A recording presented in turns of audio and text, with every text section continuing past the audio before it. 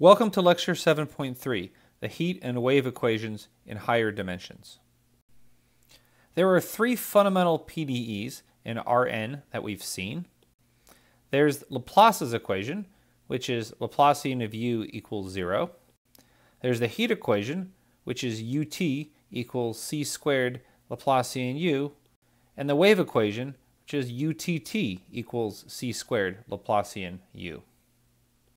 In this lecture, we will solve the heat and the wave equation subject to various boundary conditions. Now, you can certainly have different boundary conditions, Dirichlet, Neumann, mixed, etc., on both the heat and the wave equation, and also homogeneous and inhomogeneous boundary conditions on these. But I'm going to argue that at least when you're starting out, it's more natural to have these unusual boundary conditions on the heat equation than the wave equation. For example, if you have a square region, maybe this represents the temperature in a room. Maybe you're looking at a top view, or almost top view. So this is X and this is Y. Then it's natural to think about maybe a few heaters. Maybe there's a heater along one side of the room, or there's a window on the other side. This is a situation when you have inhomogeneous boundary conditions. You can also have non-Dirichlet conditions. If this is completely insulated, then you have Neumann boundary conditions.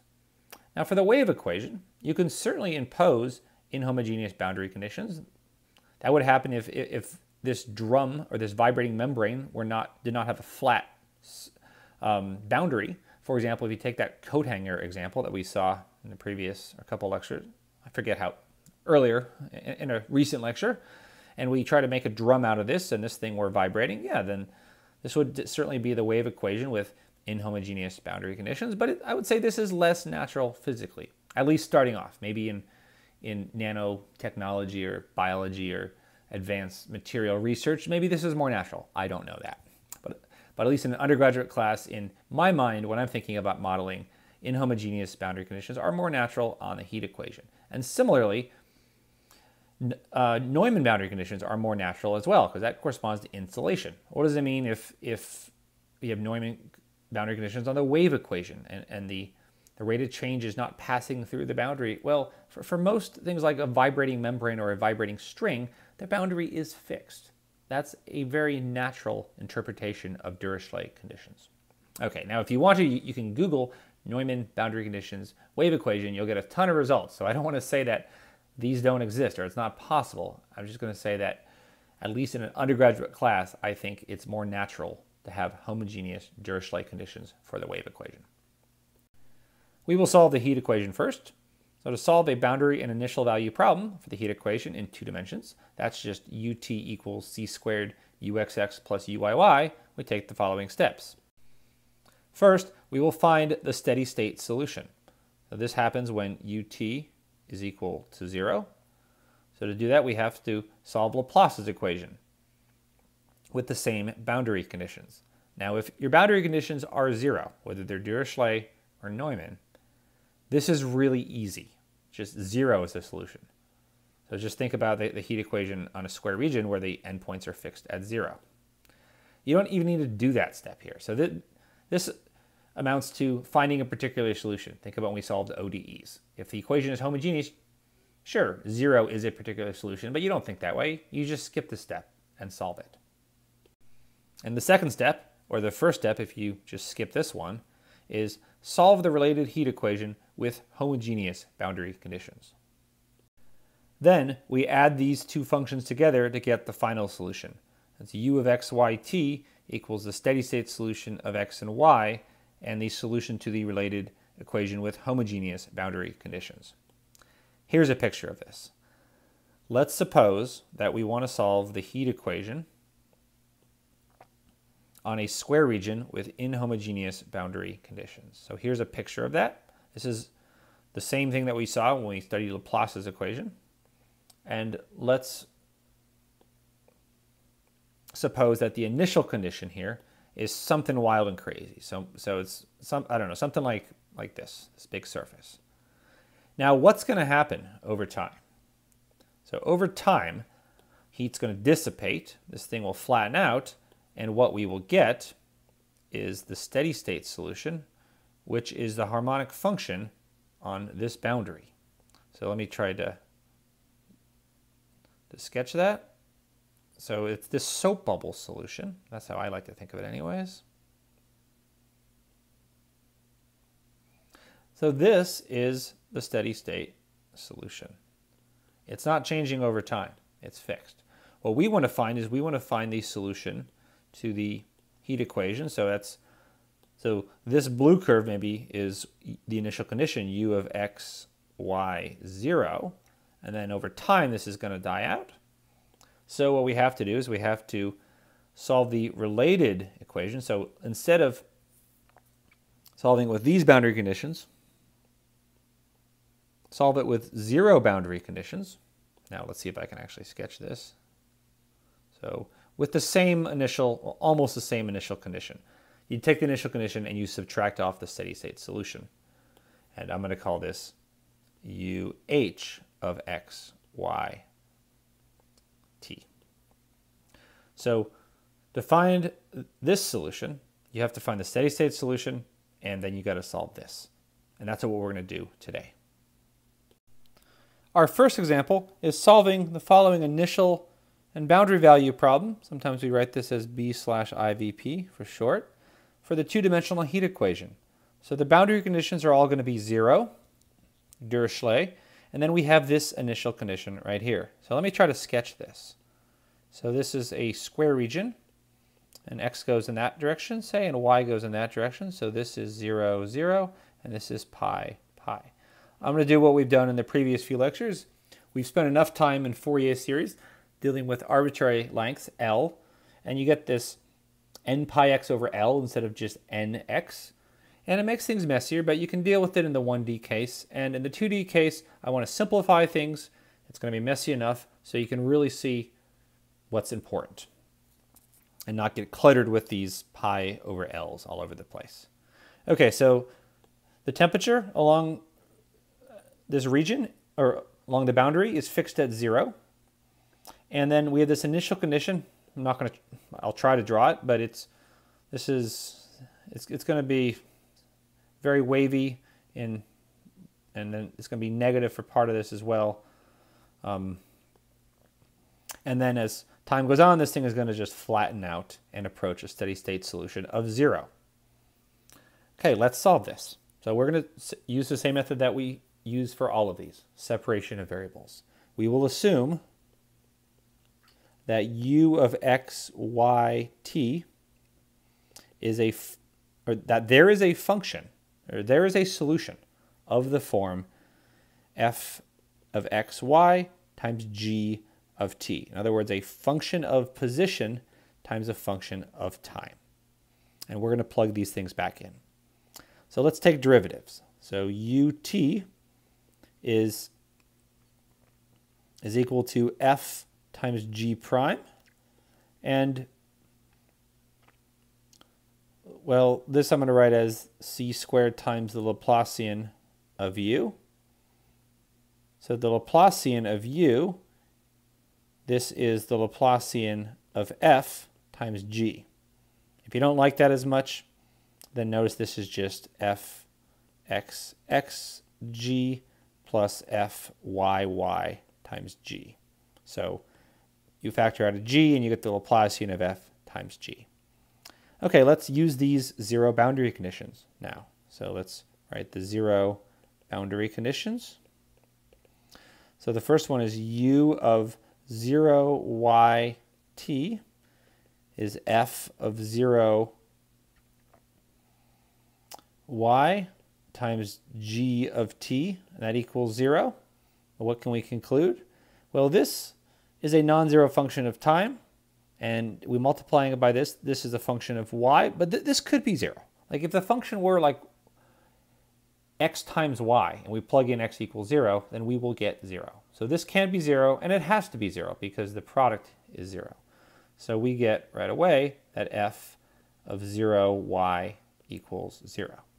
Now we have 3 more of these. I'm not going to do all of them out, so I'm just going to say 3 more boundary conditions lead us to conclude that f of pi y and f of x0 and, oops, I didn't mean to, and f of x pi are all equal to 0.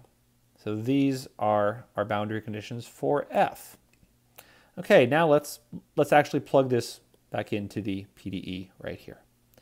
So plug back in, and if we do that, we get that ut is f g prime equals c squared Laplacian of u, which is Laplacian of f times g. Now we'll do what we always do when we have an f and a g here, is divide through by c squared fg. C squared fg. And when you do that, the left-hand side, well, the f's cancel, and the right-hand sides, the g's cancel, and the c squareds cancel. Now don't cancel the f's here, because Laplacian of f, you can't separate that.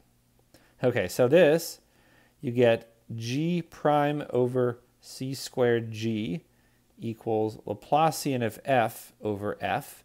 This thing on the left, this is a function of time. It does not depend on position at all. And it's equal to this quantity, which depends on function of position. This does not depend on time. So whatever this is, it has to be independent of position and time. It has to be a constant. We'll call it negative lambda. Okay, this is the so-called eigenvalue equation. From this, we get two ODEs. I'm going to write these down here like I've been doing. So we get Laplace, let me get my pen back. So we get the Laplacian of f equals negative lambda f. And we have these four boundary conditions up here on f. We have f of 0 y equals f of pi y equals f of x 0 equals f of x pi equals 0. Does that look familiar? This is example 1 from the previous lecture. This is the Helmholtz equation with the Dirichlet boundary conditions. We just solved this. So if you haven't watched that lecture, please do it. So next, we get the same old equation in G. So we get G prime equals negative c squared lambda g. So we know how to solve this first equation. Let me do it up here because just in case we run out of room. So we know that lambda is equal to m squared plus n squared. So I'm going to call this lambda mn. That's the eigenvalue of this equation, or this operator. That's the lambda that works. And the eigenfunction is fmn of x and y equals sine of mx sine of ny. Again, we did that in the previous lecture. Now we can plug lambda back in for lambda here, and we can write g prime equals negative c squared m squared plus n squared times g. And this is just exponential decay. It's the same thing as we saw before, just instead of an n squared here, now we have an m squared plus n squared. So similarly, we go up here and we get that g mn of t equals e to the negative c squared m squared plus n squared t. So this is what we get for our functions f and g up here. So we were looking for a solution of the form f times g. And we said if there is one, then, well, there is one for every pair m and n that are positive integers, and they are of this form. Okay, so that means for each m and n are natural numbers, whole numbers, whole positive integers, we have a solution u of mn of x, y, t equals fmn of x, y times gmn of t. And in the interest of clarity, I'm not going to just copy these down. They're right up here. But we have one of these for each pair m and n. So our general solution is of the form u of x, y, t.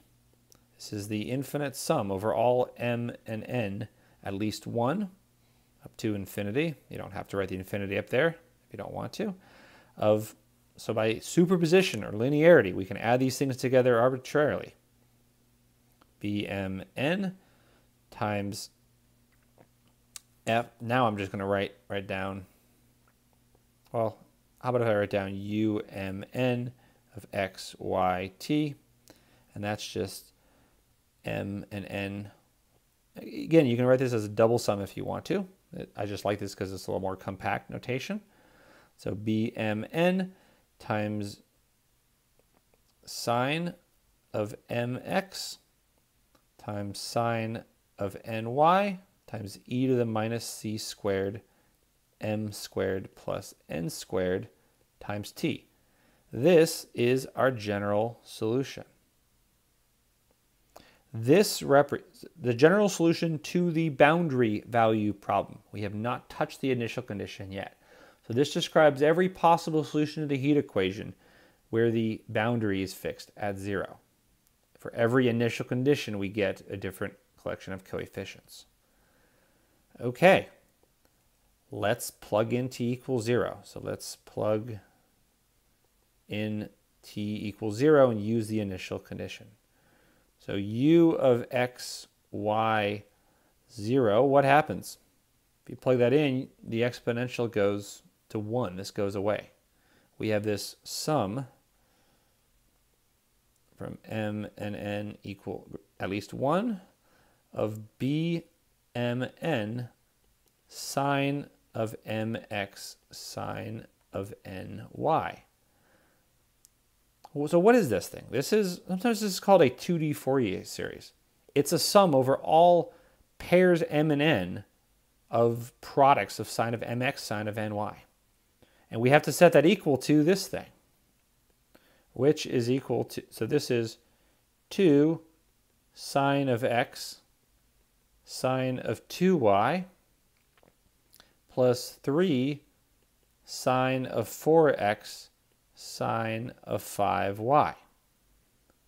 Okay, so what does that mean? If this infinite, doubly infinite sum is equal to these two terms, the only way that's possible is if like coefficients are equated. So over here, the 1, 2 coefficient, b12, is 2. So we know that b12 has to be equal to 2. On the right-hand side, we have the 4, 5 coefficient is equal to 3. So bmn, when m and n are 4 and 5, is equal to 3. So b4, 5 is equal to 3. And finally, all of the other terms over here are 0. So bmn is equal to 0 for all, let's say, otherwise. So if this function right here were not as simple as a 2D Fourier series, we would have to compute a Fourier sine series or a cosine series. And what does that mean in a two-dimensional, if we have x and y? We'll do that with the wave equation. So I specifically split this up. So the first example, we have a very simple thing that we don't have to compute the Fourier sine series of. And the next one, we will have to. And it's not as bad as it seems like it would be. Trust me. Wait and see. Okay, so now we are done. We have our particular solution, and we have one place to put it. So let's do that. Let's box off this area, and let's say the particular solution. I like to say particular solution ... You should finish the sentence because any one solution can be a particular solution. So this is the particular solution satisfying the boundary and initial conditions. Or you can say satisfying the initial conditions, because we already are coming from this where the boundary conditions are satisfied. So particular solutions, let me say this, satisfying the initial condition is, let's do it in red. So u of x, y, t. What is it? So it would be wrong to write an infinite sum here because we don't need a sum. This is when you have infinitely many things. We only have two terms. We have two non-zero terms. We only need to write down the 1, 2 term and the 4, 5 term. So let's do that.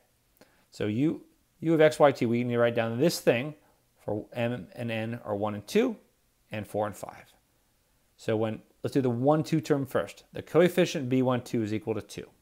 So we get 2 times sine of m is equal to 1. So sine of x, sine of 2y. And then e to the, what's m squared plus n squared? That's 1 squared plus 2 squared. So that's 5. So e to the negative 5ct. And now let's write down the 4, 5 term. What's that? So the 4, 5 term, the coefficient is 3.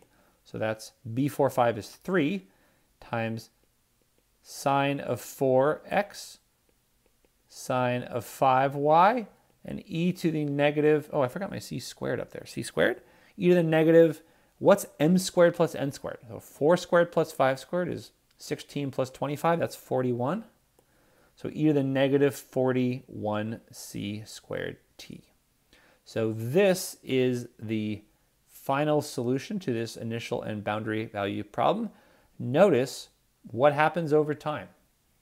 So heat dissipates. So when you plug in time equals 0, these go away and you get this initial condition, which is this squiggly thing.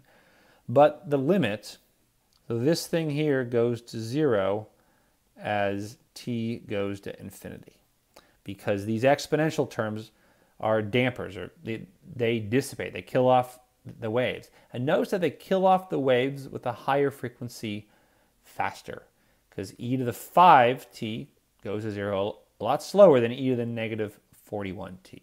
But these, assuming c is not microscopic, these go to 0 pretty darn quickly. So the heat dissipates. And that's going to depend on whether this is metal or plastic or what the thermal conductivity is. But so, yeah, that is the heat equation with homogeneous boundary conditions. What we will do next, I'm going to tell you before I flash up the equation, is now, in the next equation, what if we do the same thing, except the boundary conditions look like this? So it's the same 3 sides, but now the back boundary condition is that thing. So in other words, we are just going to bump up this. Well, the short solution is we take this thing and bump it up by that. Then the solution to that is this thing bumped up by whatever the heck this function h of x is. And we actually computed this in the previous lecture, or a couple lectures ago. And remember, it involved sums of sinches and coshes, or sines and sinches, sorry. So yeah, that's the answer to example 1b, which I haven't even showed you yet, which is the same thing, same 3 boundary conditions, the back one's different, and the initial condition is this thing, but we have to add plus h of x. We have to bump it up by this as well. Okay, so that's coming up next. Here's that example that I just told you about and spoiled. So solve the following initial and boundary value problem for the 2D heat equation with inhomogeneous boundary conditions.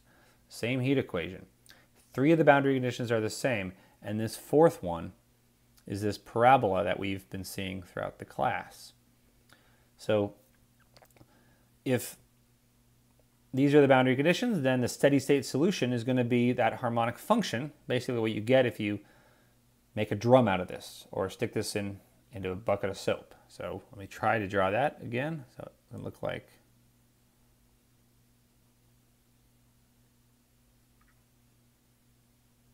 something like this.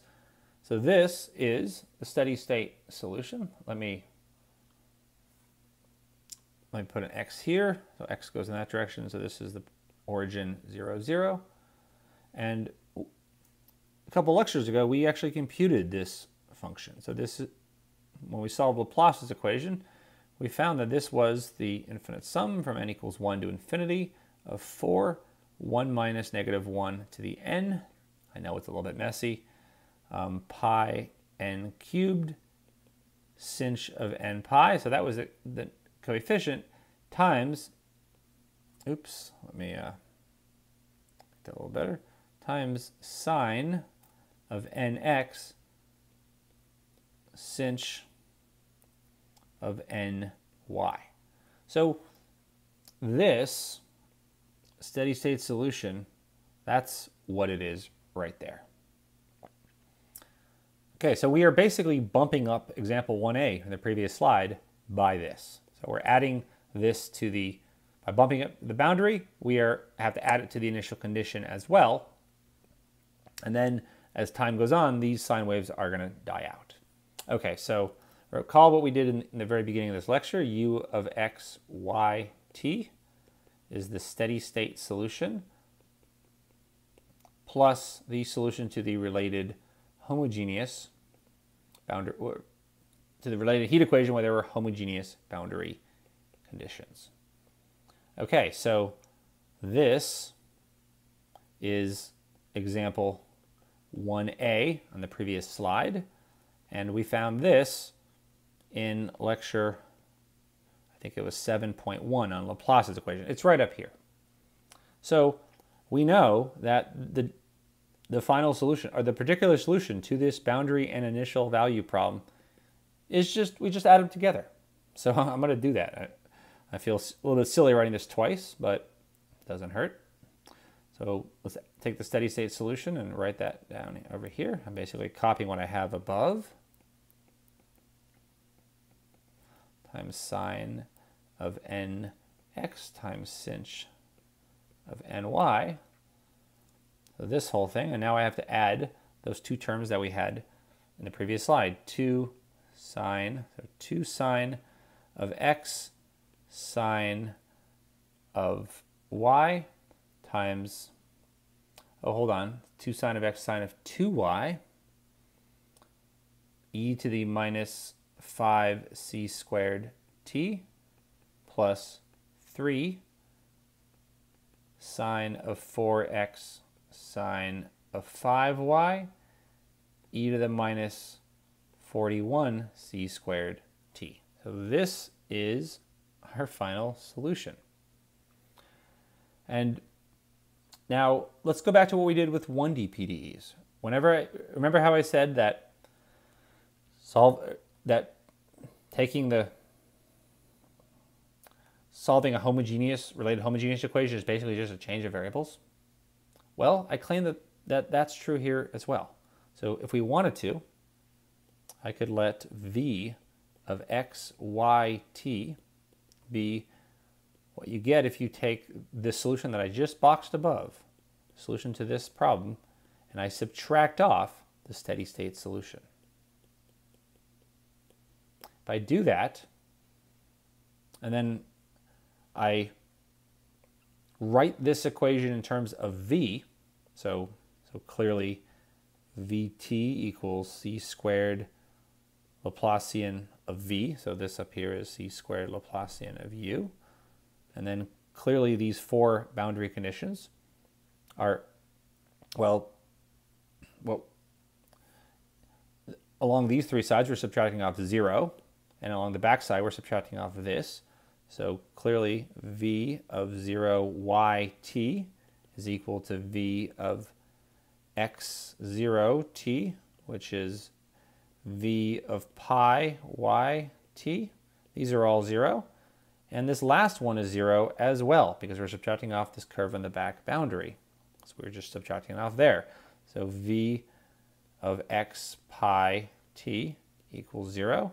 And v of x y0, if we plug in 0, you get the solution to u, and we subtract off the steady state solution, and what we are left with is 2 sine of x sine of 2y plus 3 sine of 4x sine of 5y. And this is exactly what we got in example 1a.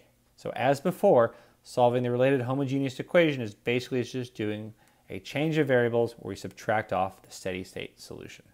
So finally, what the picture of this is that, kind of a crude picture, a little cartoon, is that the this is example 1b. This is the solution to example 1b.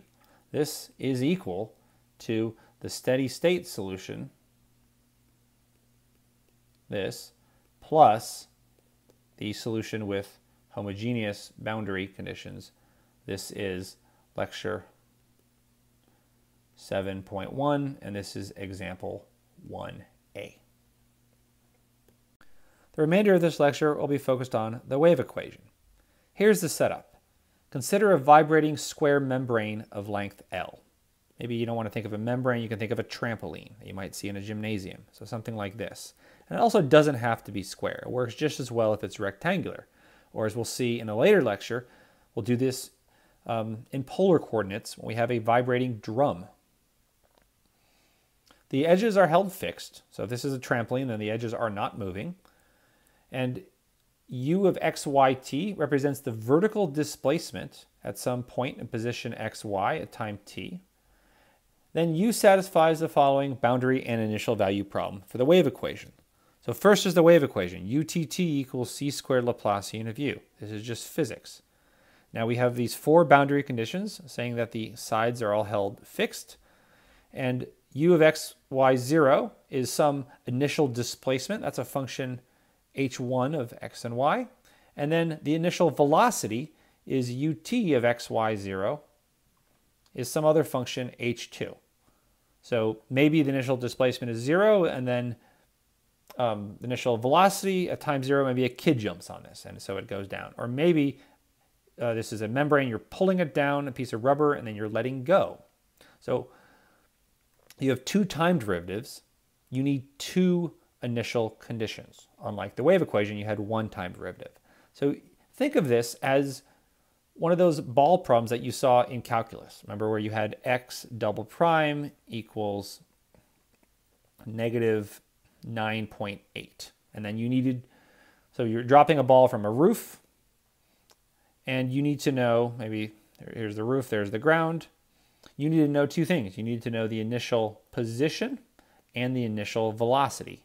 Are you throwing the ball upwards? Are you throwing it downwards? Or are you just letting it go? Similarly, you need the initial displacement here and the initial velocity. Think of this as the two-dimensional version of dropping a ball from the roof, or maybe better, a mass spring system, because every point here is going to be vibrating up and down, up and down, up and down. Not surprisingly, it's going to involve sine and cosine waves. And so we will solve it next. Here's what we're going to solve. The following initial and boundary value problem for the wave equation. So again, this is the wave equation. These are the four zero boundary conditions, the homogeneous ones. Our initial condition is this function. I'll say what this looks like in a moment. And the initial velocity is 0. Okay, so we have this trampoline.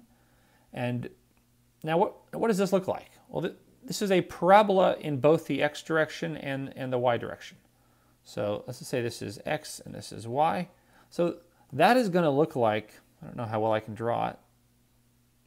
So something like that. And yeah, so it's I don't think it's technically a parabola, paraboloid. It's parabola or paraboloid-ish. Okay, let's solve this. I'm not going to go through every detail like I did before, because a lot of them are the same, but we will assume that u of x, y, t equals a function of position, f of x, y, times a function of time. So when we plug this back in,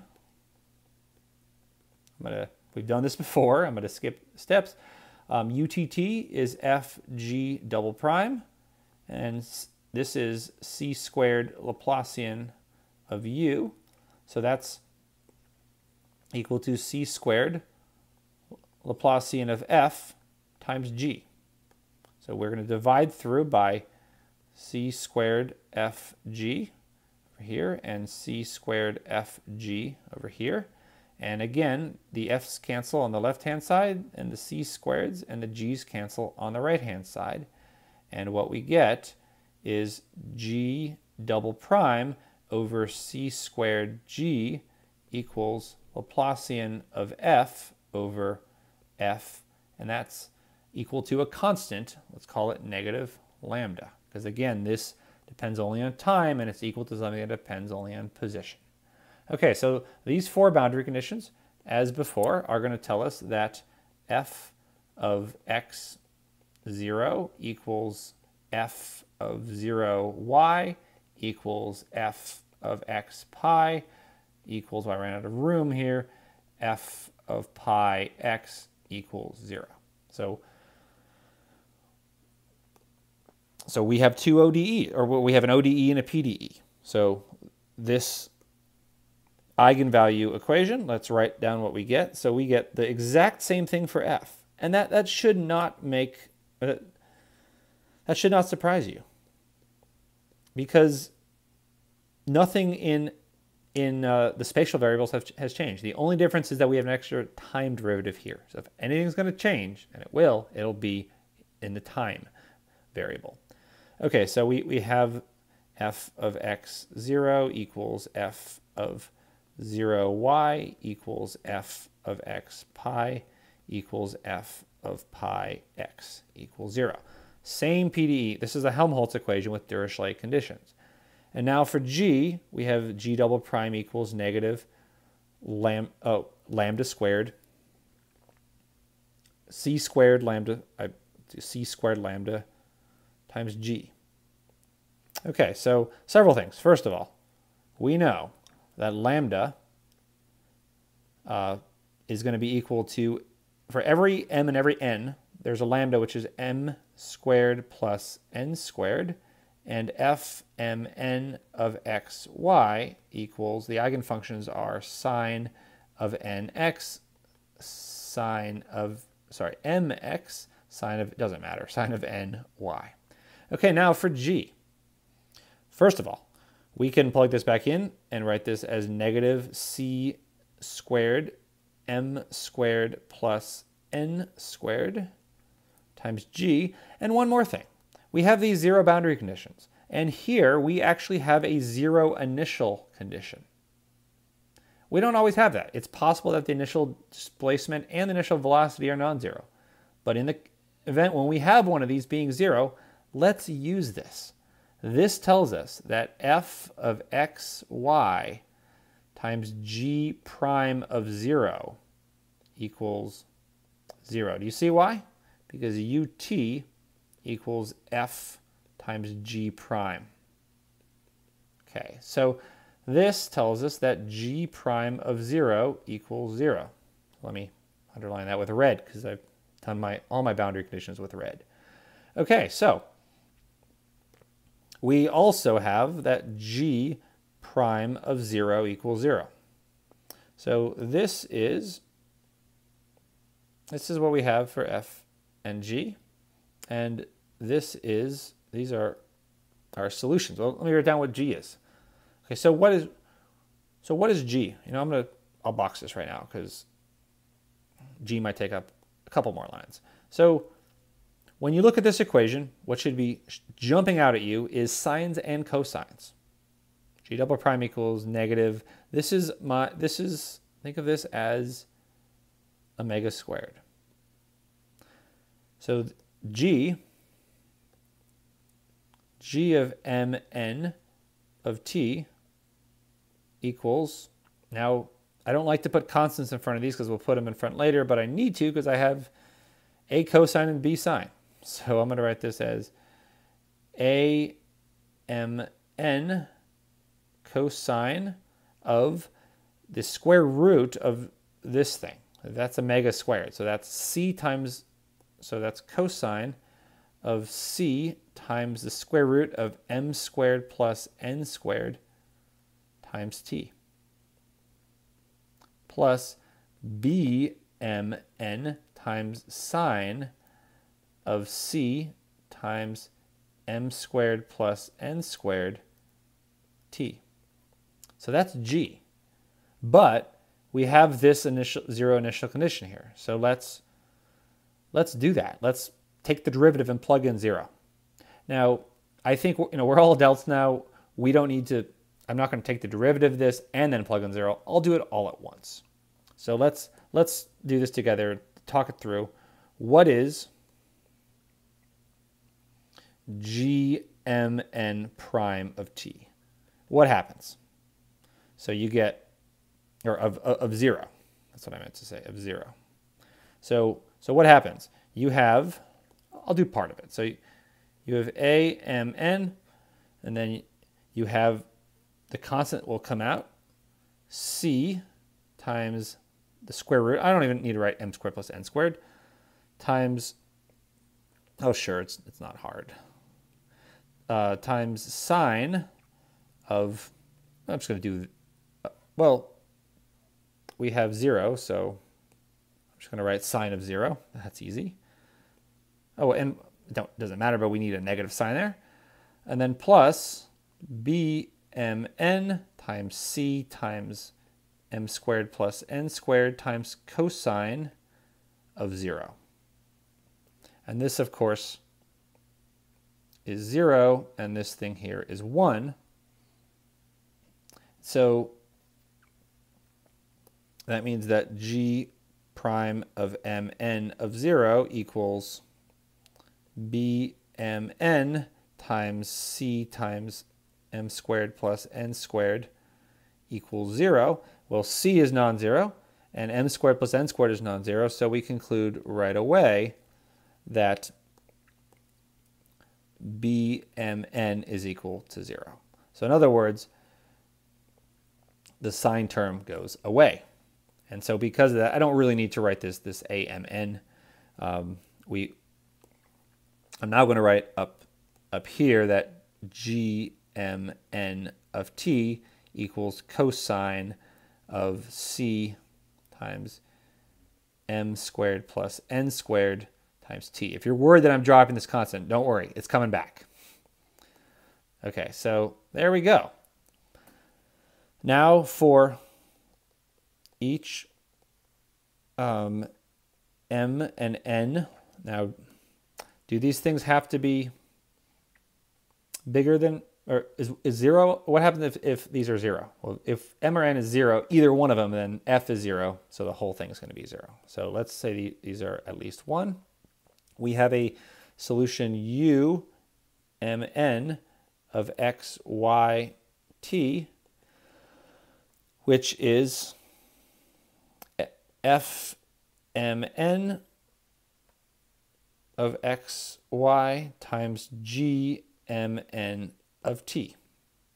And so that's this sine of mx, sine of ny times cosine of that. So the general solution, so what's the general solution here?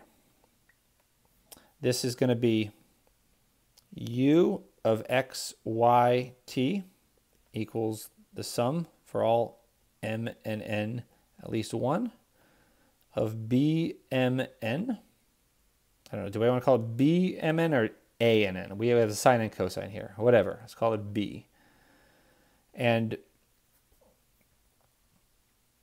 then what? So we have sine of mx times sine of ny times cosine of c m squared plus n squared t. Okay, so that is the general solution. How does this compare to the heat equation? So the heat equation, this cosine term was e to the minus c squared m squared plus n squared t for the heat equation. And why is that? So this ODE and G, instead of being sines and cosines with 2 derivatives, there was 1 derivative. It was an exponential function.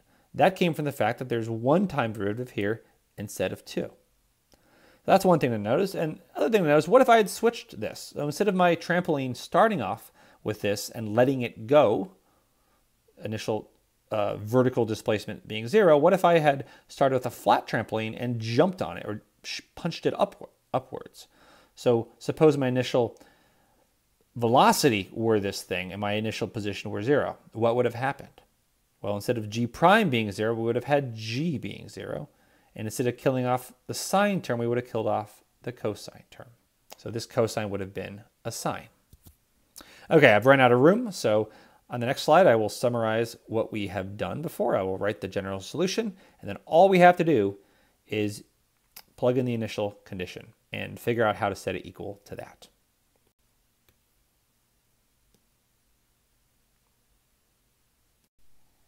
Here's what we've done so far. We found the general solution to this initial and boundary value problem for the wave equation, and that's right here. I've written it here as a double sum. Okay, so now let's plug in the initial condition. So let's plug in t equals 0. Okay, u of x, y, 0, what happens? So this is unchanged. The cosine term goes to 1 because cosine of 0 is 1. So we get this. I'm going to write this as a double sum now just because that's what I did above. Again, it really doesn't matter.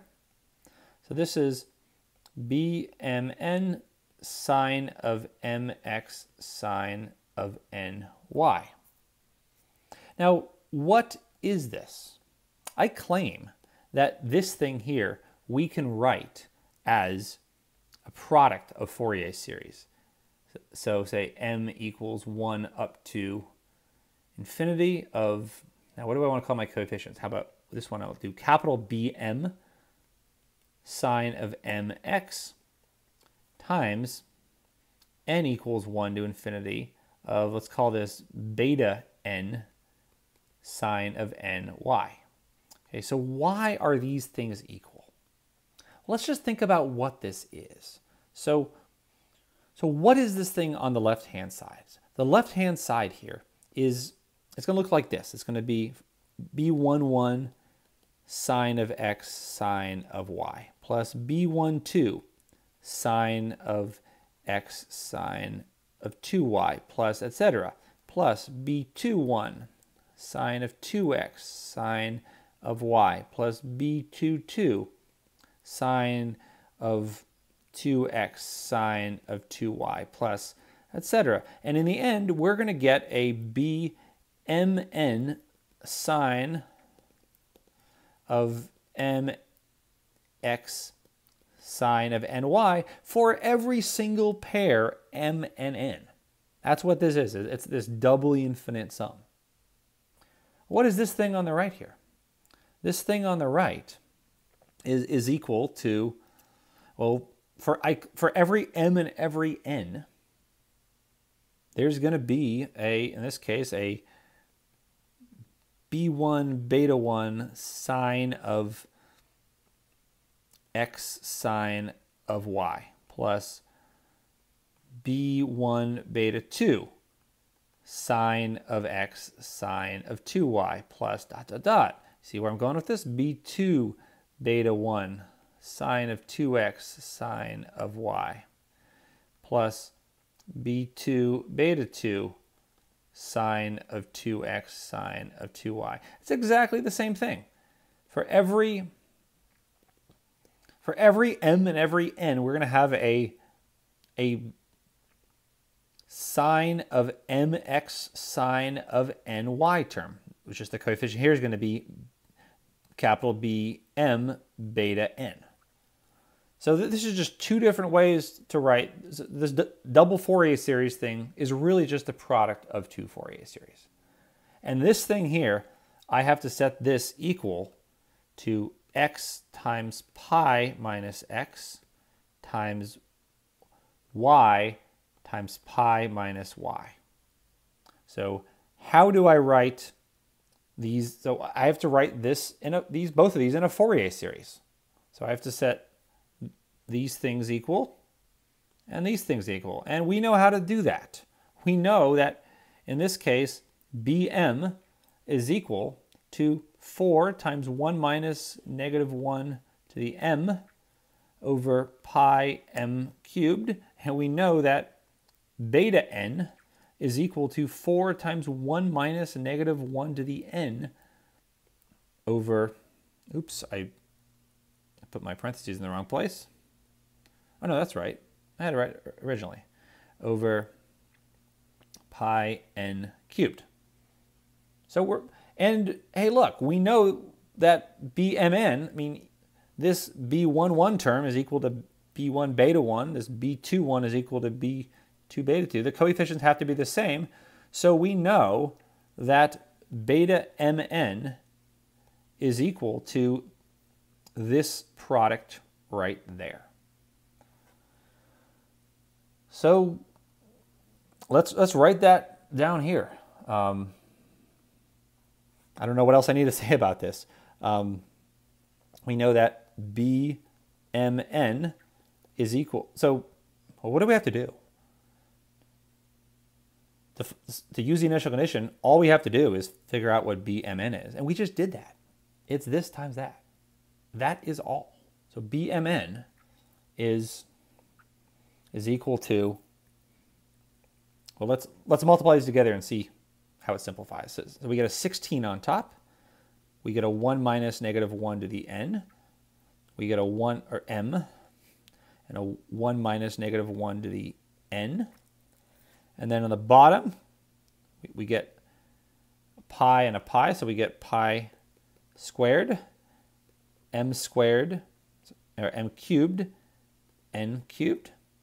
And notice that this is going to be 0 if either one of these two terms are 0. So if m is even or n is even, then, wait, even or odd? So hold on. So this is going to be 0 when? This is going to be 0 if that is 0 or that is 0. And this is going to be 0 if m is even. So if m is even or n is even, that's going to be 0. Otherwise, both of these are going to be 2. So otherwise, we get 16 times 2 times 2, which is 64, over pi squared m cubed n cubed. And this is if both m and n are odd. So that's what this looks like. If you wanted to, we could stick this. If you really wanted to, you could rewrite this double sum, stick that into here. I'm not going to do that. I think we have all the pieces here. Finally, what this looks like, let me finish with a drawing. So this, again, looks like a little trampoline or a membrane where you are starting out with this little bubble. And what's the limit of this as t goes infinity? There is none, because this thing is going to propagate forever. It's going to bounce back and forth. So let me finish by saying that the limit of this as t goes to infinity of u of x, y, t does not exist. Okay, that is a good place to finish this lecture. What we will be doing next is everything we've done is in Cartesian coordinates. There's a lot of natural things in polar coordinates. And if we have time, cylindrical and spherical coordinates, especially spherical, that gets really messy really quickly. And the first thing to do is to rewrite Laplace's equation in polar coordinates. And it'll be harder. But we will get the Bessel functions as eigenfunctions. In spherical coordinates, we will get the Legendre polynomials as eigenfunctions. Remember those? So that's what's coming up next. It's really useful because I think a vibrating drum is probably more common than a vibrating square membrane. Okay, so that's coming up next. Stay with us.